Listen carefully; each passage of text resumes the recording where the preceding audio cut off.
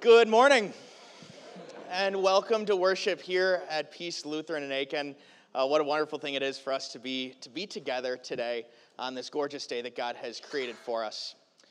Today, we're going to be talking about a hard truth that goes against so much of what people will tell us about our society today. And that hard truth is we put ourselves last. Realizing that our God himself is the only one that we need to put us first. That'll be the meditation, or the our meditation this morning. We'll begin with our first song, "O Come to the Altar." May God...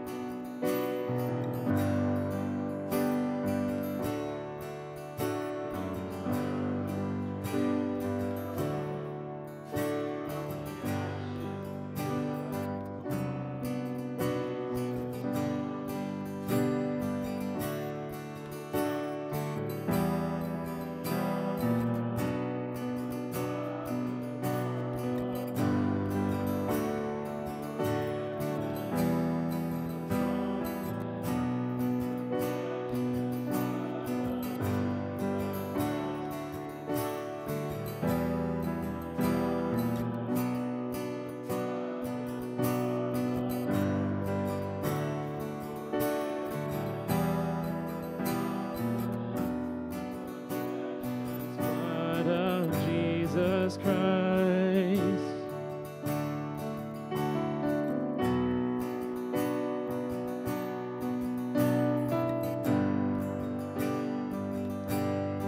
Oh, what a Savior,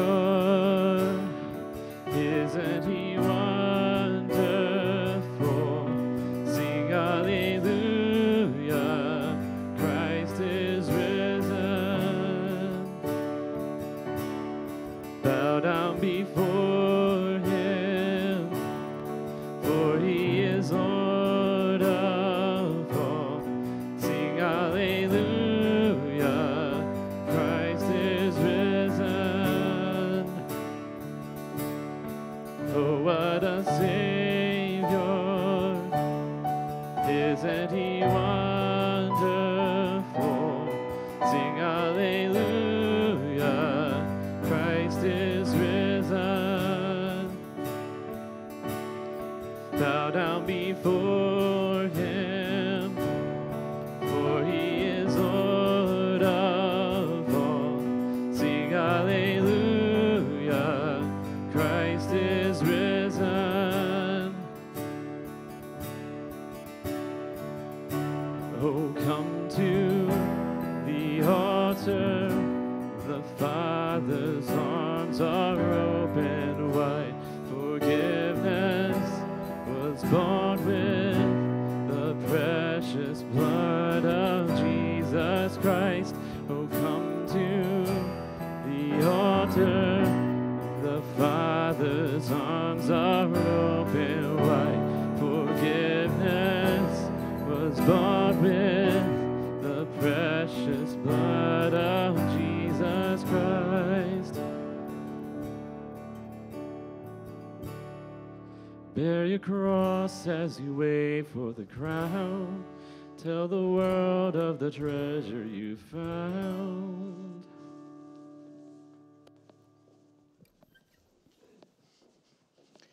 Please stand.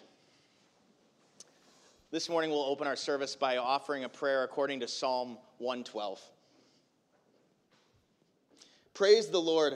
Blessed are those who fear the Lord, who find great delight in his commands.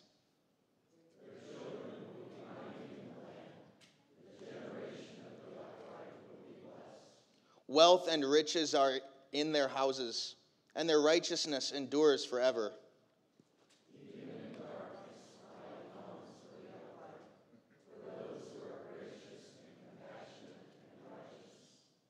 Good will come to those who are generous and lend freely, who conduct their affairs with justice.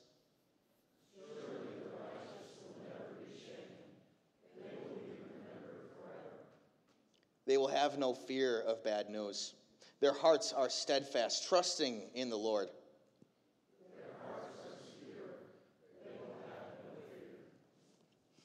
We turn to our God again, as we do every single week, and ask for his mercy, confident in his forgiveness for us. We have come into the presence of God, who has created us to love and serve him as his dear children. But we have disobeyed him and deserve only his wrath and punishment. Therefore, let us confess our sins to him and plead for his mercy. Merciful Father in heaven, I am altogether sinful from birth. In countless ways I have sinned against you, and do not deserve to be called your child. But trusting in Jesus, my Savior, I pray, have mercy on me according to your unfailing love. Cleanse me of my sin and take away my guilt.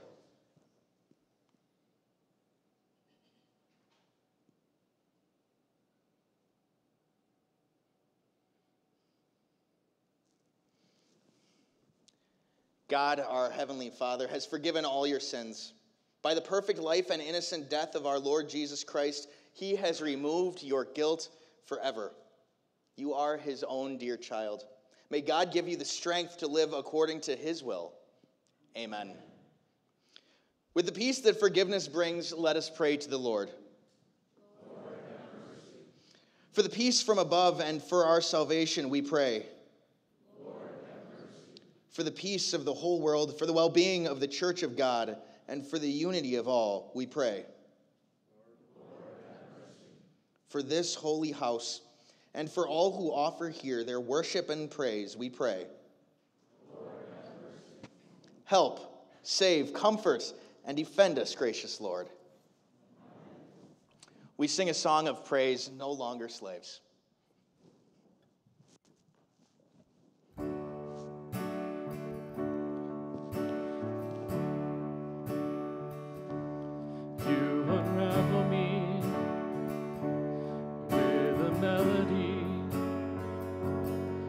Surround me with the song of deliverance from my enemies, till all my fears are gone.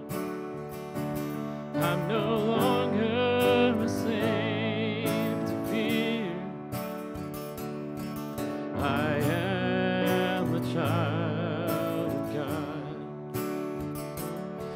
No longer a slave to fear. I am a child of God.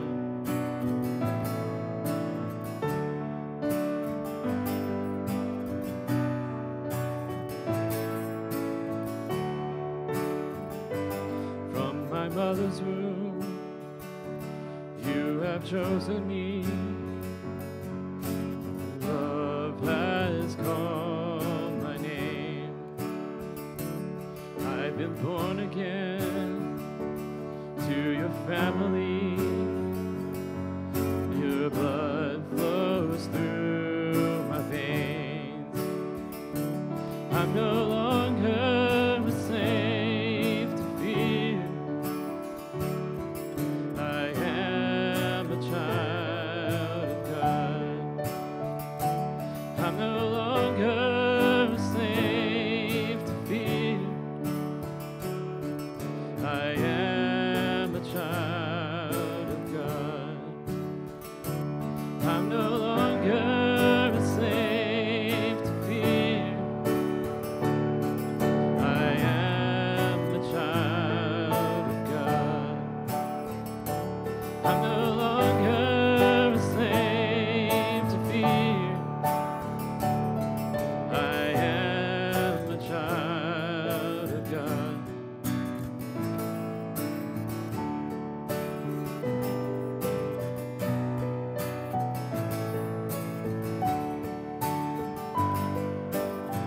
You split the sea so I could walk right through it.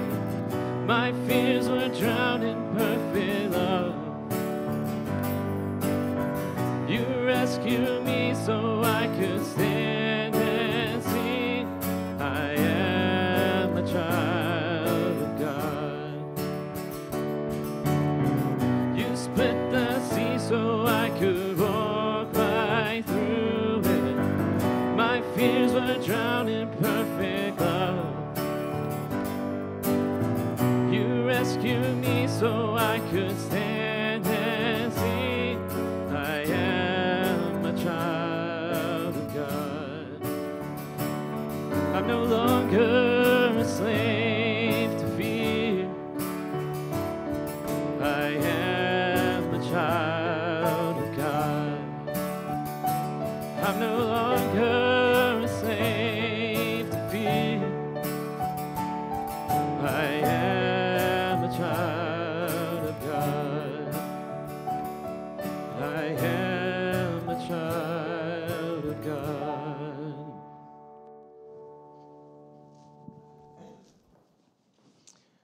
The Lord be with you. Let's pray.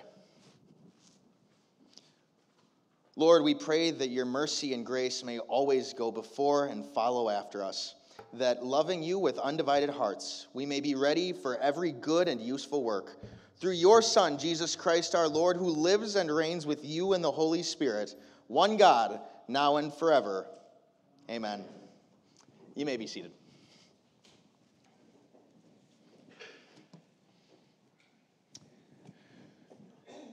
Our first lesson is a short one. It's taken from Proverbs, and it's just a couple of verses that get us centered on what the theme of the day is. That the Christian isn't called to put themselves first. The Christian isn't called to exalt himself or herself. That the Christian is called to be humble and to serve and to put themselves last. Do not exalt yourself in the king's presence, and do not claim a place among his great men. It is better for him to say to you, "Come up here," than for him to humiliate you before his nobles. Our second lesson for this morning is a longer one, and it's taken from the book of James. The book of James is a book written to the Christian church that presupposes the gospel. It assumes that all of these people know that their justification comes through grace alone, and it says, now here's how you live as a Christian. And in James 2, we hear just one facet of that Christian life, that the Christian life is filled with humility. A lesson from James chapter 2. My brothers and sisters, believers in our glorious Lord Jesus Christ, must not show favoritism. Suppose a man comes into your meeting wearing a gold ring and fine clothes, and a poor man in filthy old clothes also comes in. If you show special attention to the man wearing fine clothes and say, "Here is a good seat for you," but say to the poor man, "You stand there," or "Sit on the floor by my feet," have you not discriminated amongst yourselves and become judges with evil thoughts? Listen, my dear brothers and sisters, has not God chosen those who are poor in the eyes of the world to be rich in faith and to inherit the kingdom he promised those who love him? But you have dishonored the poor. Is it not the rich who are exploiting you? Are they not the ones who are dragging you into court? Are they not the ones who are blaspheming the noble name of him to whom you belong? If you really keep the royal law found in Scripture, love your neighbor as yourself, you're doing right. But But if you show favoritism, you sin and are convicted by the law as lawbreakers. For whoever keeps the whole law and yet stumbles at just one point is guilty of breaking all of it. For he who said, "You shall not commit adultery," also said, "You shall not murder." If you do not commit adultery but do commit murder, you've become a lawbreaker. Speak and act as those who are going to be judged by the law that gives freedom, because judgment without mercy will be shown to anyone who has not been merciful. Mercy triumphs over judgment. This is the word of the Lord. We'll continue with our sermon hymn, "Holy, Holy, Holy, Lord God Almighty."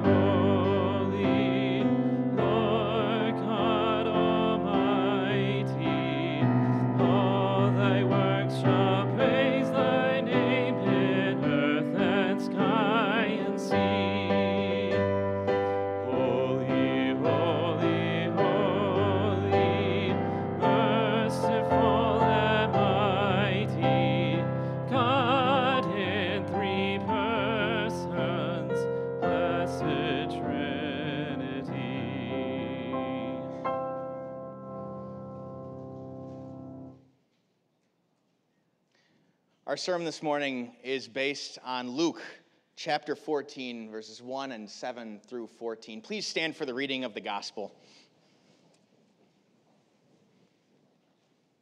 One Sabbath, when Jesus went to eat in the house of a prominent Pharisee, he was being carefully watched. When he noticed how guests picked the places of honor at the table, he told them this parable. When someone invites you to a wedding feast, do not take the place of honor, for a person more distinguished than you may have been invited. If so, the host who invited both of you will come and say to you, "Give this person your seat." Then, humiliated, you will have to take the least important place. But when you are invited, take the lowest place, so that when your host comes, he will say to you, "Friend, move up to a better place." Then you will be honored in the presence of all the other guests. For all those who exalt themselves will be humbled, and those who humble themselves will be exalted. Then Jesus said to his host, "When you give a luncheon or dinner, do not invite your friends, your brothers or sisters, your relatives, or your rich neighbors. If you do, they may invite you back, and so you will be repaid. But when you give a banquet, invite the poor, the crippled, the lame, the blind, and you will be blessed. Although they cannot repay you, you will be repaid at the resurrection of the righteous. This is the gospel of our Lord. You may be seated.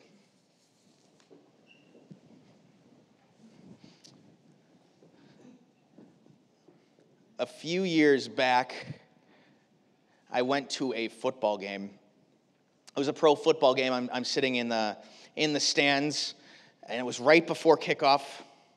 And so most everybody else had sat down, but I look and I see, sure enough, 4 young men are walking up the aisle looking for their seats. And they're looking down. They stop where my seat was, and they look down at their ticket. They look at the older gentleman sitting next to me, look back at their ticket, look at the gentleman, and they'll go, "Hey, you're in my seat." And the guy, kind of bewildered, looks up at them and says, "You think I'm in your seat?" And they go, "Yep, you're in our seat. You got to move." And the guy goes, "Now listen, son. I've been a season ticket holder for 25 years. I've watched 25 years of football games from this exact seat. I don't think I'm the one in the wrong seats. You're the one in the wrong seats." And sure enough, they call the usher down, and the usher comes over and explains to these young men that yeah, sure enough, they were on the other side of the aisle, and so they had to tuck their tails between their legs and go to the other side of the aisle, and they sat in their seats, kind of eating a little bit of humble pie with some booze in the first quarter of the game. They were knocked down a peg. And today in our reading, Jesus talks about being knocked down a peg, being put in your place. But he goes a little further. He doesn't say you should be knocked down a peg. He says you should knock yourself down a peg. He calls us to look not first and foremost at our needs or our wants or our desires, at our accomplishments, our achievements. He calls us to look outward and look to the other people that are in society, the people that are around us, and think of them as more than us. To think of them as people who deserve our love, who deserve humility from us. That's why Jesus is telling the story today. You could sort of think about him, and he's sitting at this table, he's reclining at this table, and you'd imagine it's a pretty good attendance. There's quite a few people wrapped around this table, and maybe there are multiple tables, and you can kind of see Jesus just sitting back and watching them bustle around and size each other up. You can imagine him just watching them as they compare one another, as they compare the status, maybe the wealth. They compare one another to each other, and they find themselves trying to pick out the seat that they think is best for them. And that's why Jesus tells the story. Because he sees that not one of them was acting in humility. Every single one of them was acting in pride.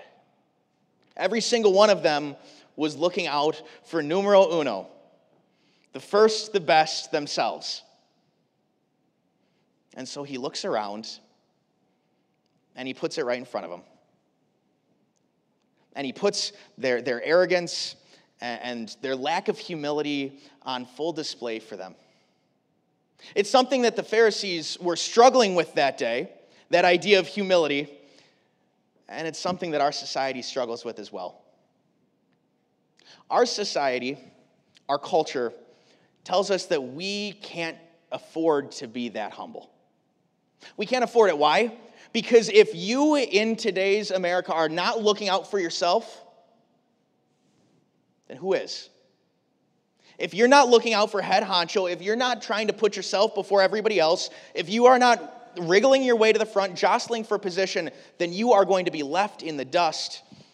And the last thing you would want to do in our society, in our culture, is look like a sucker who's put last.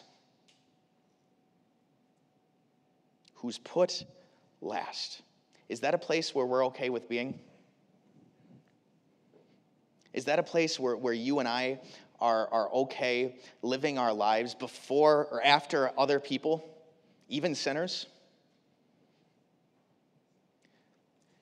I guess the question here, because it's not an easy thing to see, the question here is how often do we look around and say, you owe me. I deserve this.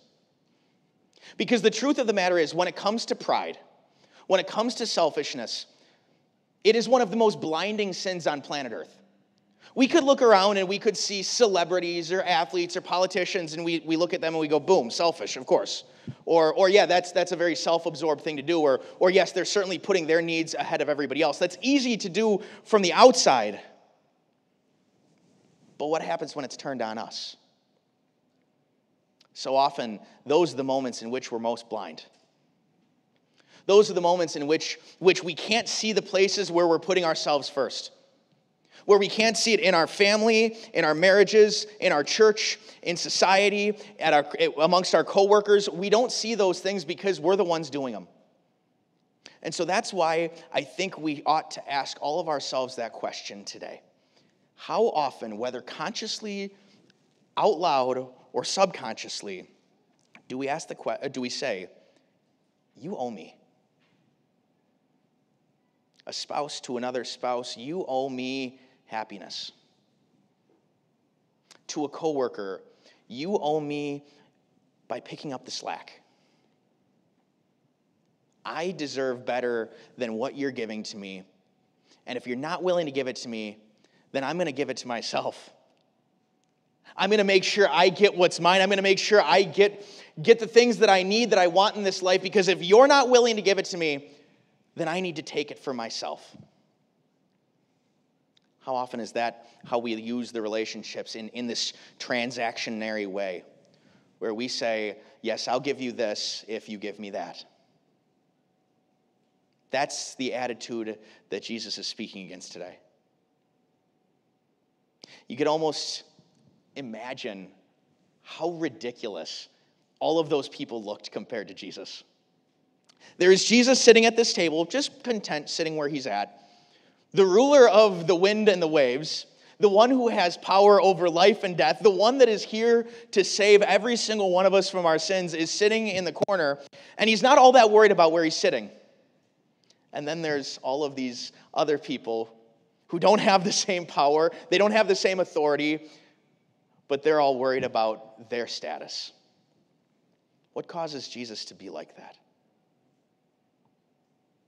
What causes Jesus, in a similar situation, to sit at a table with all sorts of people? But no, not the Pharisees, not the rulers, not the ones that are able to enhance his platform, not the ones that are able to make him look good, not the ones that are able to give him anything in return. What makes Jesus sit at a table with tax collectors and prostitutes and the ones that are sinners? What is it that makes Jesus sit down at the table with all of his brothers, look around, see a job that needs to be done, wrap his tunic around his waist, and start washing feet? What makes Jesus wash the feet of those who he knew hours later were going to turn their backs on him? What made Jesus wash the feet of the person he knew was going to deny him 3 times? What makes Jesus wash the feet of the person he knew was going to hand him over to be betrayed? Love expressed through humility. Recognizing that he didn't need to fulfill his own needs in that moment, that instead there were those outside of him that needed their needs fulfilled by him. We see those words that rattle through our heads quite a bit, maybe growing up and still today. Love your neighbor as yourself. That's what we saw in James today. That's what Jesus was doing that day. Those days when he would sit with the sinners, those days when he would sit with those disciples, he was loving his neighbors as himself. He knew how his story ended. He knew that at the end of his life, he would be exalted to the right hand of the Father. And he said, "It's not just good enough for me to do that. I want you there too." That's how he loves you as his neighbor. He says, "What I have, I want you to have." So he came to this world and he lived in humiliation. That's what we call it, Jesus' humiliation. When he came down here, he took on flesh and he lived as a human being with all of the problems that come with it, even though he was above that. Even though he easily could have kept himself above that. He descended to a place lower than he deserved for you and for me. so that he could keep that law that God had demanded of all people, love your neighbor as yourself, and he did it perfectly in our place. So that instead of wondering and wandering in this life, thinking, who on earth is going to exalt me if I don't exalt myself? So that we could live in peace with him, knowing that Jesus is going to put us exactly where he plans to. And that's why in this life we can take the last seat, can't we? We can sit in the back of the room. Jesus tells us, don't get sucked into the hustle and bustle of this world. Because the truth is, their opinions about you, they don't have eternal value. Your opinions about you don't really have any eternal value. My opinion of you has eternal value. Your God's opinion of you has eternal value. It's the only one that matters. And it is for that reason that we're able to say, you know what? Take the world. Take the adoration. Take the glory. Take the credit. And just give me Jesus. That's what we see in our reading today. Is Jesus saying, take everything else, but keep me. So what does that look like in our lives? I mean, it's all easy to say, yes, we should be humble as Christians, right? That's an easy thing to aspire to, but what does that look like in our actual rubber meets the road lives? When your spouse is treating you in a way that you know you probably shouldn't be treated. How does it manifest itself when you are at work and it feels like everything is falling apart and you are the only one trying to put the pieces back together? In a relationship where it feels very one-sided, like you're putting everything into it and getting absolutely nothing out of it. Ask yourself this question. Can I serve this person for Jesus? Can I keep serving this person for Jesus? My spouse, who we're going through a difficult time right now, can I keep serving that person for Jesus? That coworker who that relationship is completely fractured and frayed, can I keep serving that person for Jesus? That friendship that seems all too one-sided, can I keep loving that person first the way that Jesus loved me first? We ask ourselves that question, and really we couldn't fulfill on that promise to our God to love those people first if we weren't able to hold the cross up right in front of us, where we see perfect and humble service right before our eyes, where we see somebody humiliating themselves to exalt another. But it's not really just about how we act when we're treated a certain way. In our last verses, Jesus calls us to treat others in humility in our active lives. When he says, when you give a luncheon or dinner, do not invite your friends, your brothers or sisters, your relatives, or your rich neighbors. If you do, they may invite you back, and so you will be repaid. But when you give a banquet, invite the poor, the crippled, the lame, the blind, and you will be blessed. Although they cannot repay you, you will be repaid at the resurrection of the righteous. Jesus is saying, I'm watching what this person's doing at this dinner. He's inviting these people with an agenda. He invited all of these Pharisees there because he knew that they had honor to offer him. He knew that they would pay him back at some point in his life. He knew that these people had something that would maybe someday down the line be of value to him. And Jesus says, don't do that. Don't use other people that way. Instead, reach out to the people that have nothing to offer you.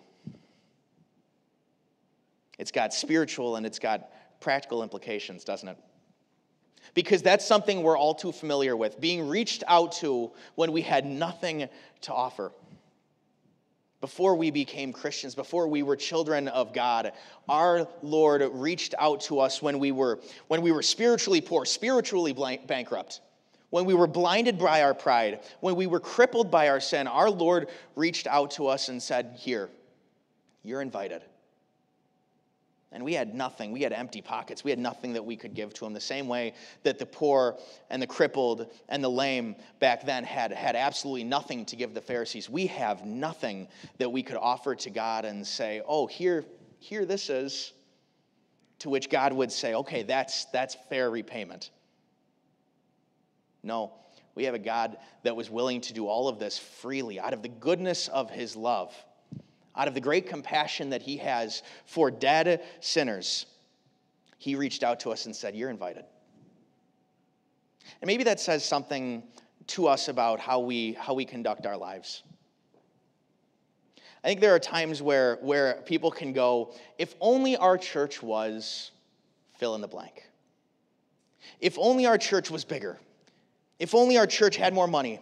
If only our church had more wise, older people, or if only our church had more young, energetic, vibrant people, if only our church had more kids, if only our church had more teens, if only our church had this or that. And I think sometimes we really fall into that.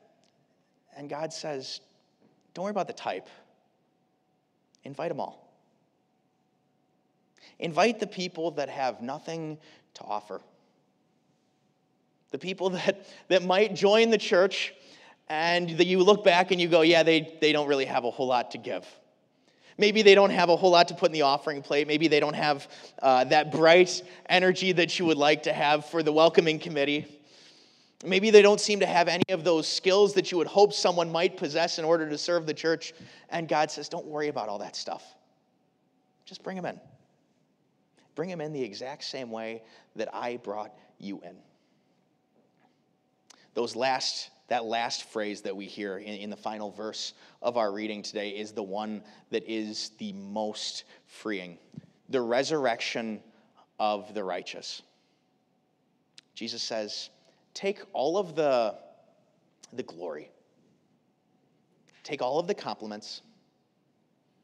Take all of the honor. Take your status in this life. Take all of the things that you love about your life here, hold them up, and then compare it to that moment when the trumpet blows. When Jesus comes back for you and he calls you out of dust and calls you out of the tomb and says, friend, move up to a better place. Compare those two things, and one far outweighs the other. Take your pride, but give me Jesus. Take your status, but give me Jesus. Take all of this world and give me Jesus. Thank God that he came to us and said, you don't need to worry about this world. You don't need to worry about the jostling. You don't have to position yourself amongst the believers because I know where you ought to be. And where you ought to be is right by my side in eternity. Everything else is temporary. But what I have to offer you, my exaltation, is eternal. Amen. Now may the peace of God that surpasses all human understanding, may it guard and keep our hearts and minds through faith in Christ Jesus. Amen. Please stand as we confess our common Christian faith with the words of the Apostles' Creed. I believe in God, the Father Almighty, maker of heaven and earth. I believe in Jesus Christ, his only Son, our Lord, who was conceived by the Holy Spirit, born of the Virgin Mary, suffered under Pontius Pilate, was crucified, died, and was buried. He descended into hell. The third day he rose again from the dead. He ascended into heaven and is seated at the right hand of God, the Father Almighty. From there he will come to judge the living and the dead. I believe in the Holy Spirit, the holy Christian church, the communion of saints, the forgiveness of sins, the resurrection of the body, and the life everlasting. Amen. Please be seated as we return our first fruits to the Lord.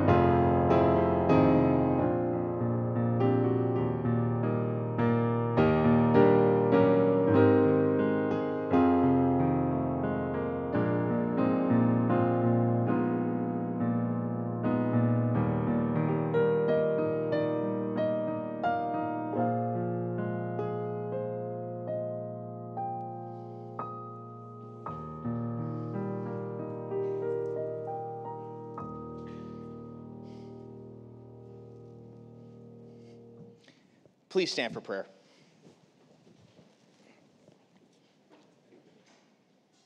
Heavenly Father, through the humiliation of your Son, you have called us to a place at your heavenly table. Teach us to treasure this place of honor, and so to spurn the foolish honors of this world. At the creation of Adam and Eve, you instituted and blessed marriage as the lifelong union of a man and a woman. And you commanded that it be held in honor by all, as a sacred sign of Christ and his bride, the church.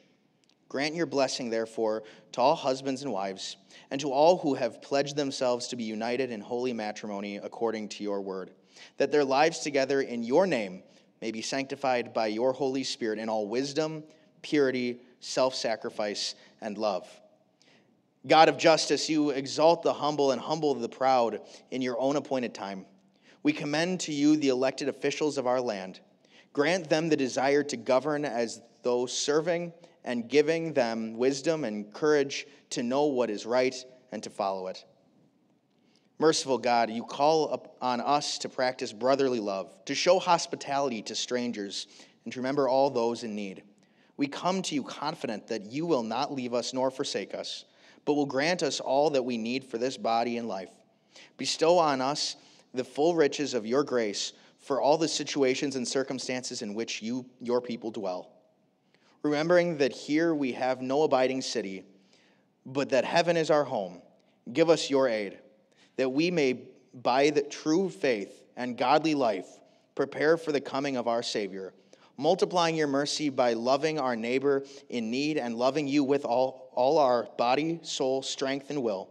Through Jesus Christ our Lord, who lives and reigns with you and the Holy Spirit, one God, now and forever. Amen. And this morning, Lord, we bring to you Shirley Ruger, mother of Deborah Briggs, who broke her ankle this week. Be with her, comfort her, bring peace to her spirit, and if it is your will, bring healing for her body. Bless all those who work on her. All this we ask in your name. Amen. And we pray to you, Lord, as you have taught us to pray, Our Father, who art in heaven, hallowed be thy name. Thy kingdom come, thy will be done on earth as it is in heaven. Give us this day our daily bread, and forgive us our trespasses, as we forgive those who trespass against us. And lead us not into temptation, but deliver us from evil. For thine is the kingdom, and the power, and the glory, forever and ever. Amen. Brothers and sisters, go into this new week with the Lord's blessing so that we might humbly serve him together. The Lord bless you and keep you. The Lord make his face shine on you and be gracious to you. The Lord look on you with favor and give you peace. Amen. We'll close with our last song.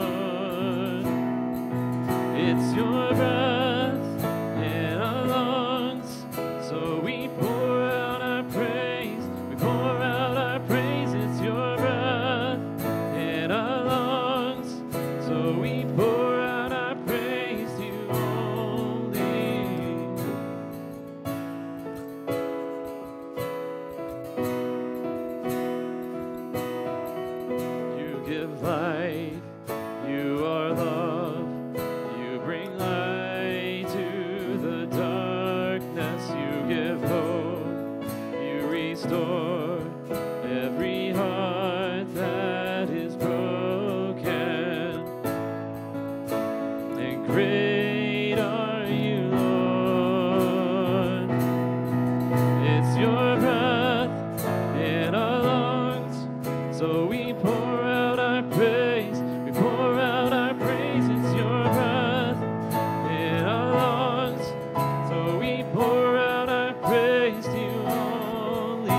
your breath in our lungs. So we pour out our praise, we pour out our praise. It's your breath in our lungs. So we pour out our praise to you only.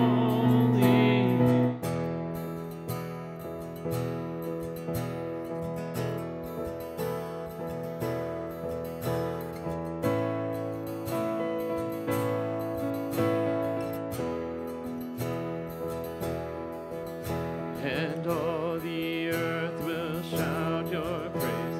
Our hearts will cry, these bones will sing. Great are you, Lord. And all the earth will shout your praise. Our hearts will cry, these bones will sing. Great are you, Lord. And all the earth will shout your praise. Our hearts will cry, these bones will sing. Great are you, Lord. It's your breath in our lungs. So we pour out our praise. We pour out our praise. It's your breath in our lungs. So we pour out our praise to you only. It's your breath in our lungs.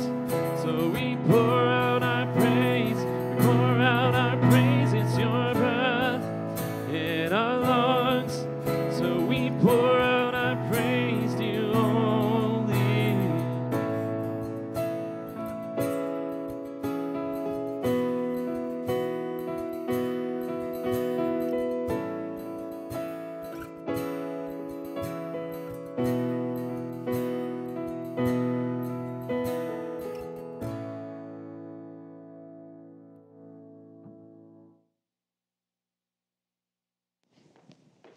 You may be seated.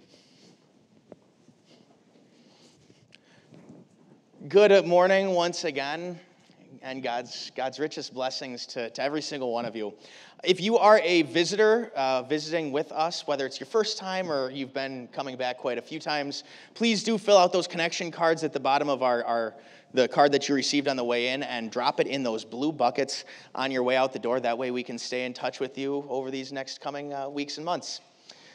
Getting to the announcements for the day. This Wednesday, we have a Vespers service in place of the study part of our supper and study. Have no fear, we are not losing the supper part.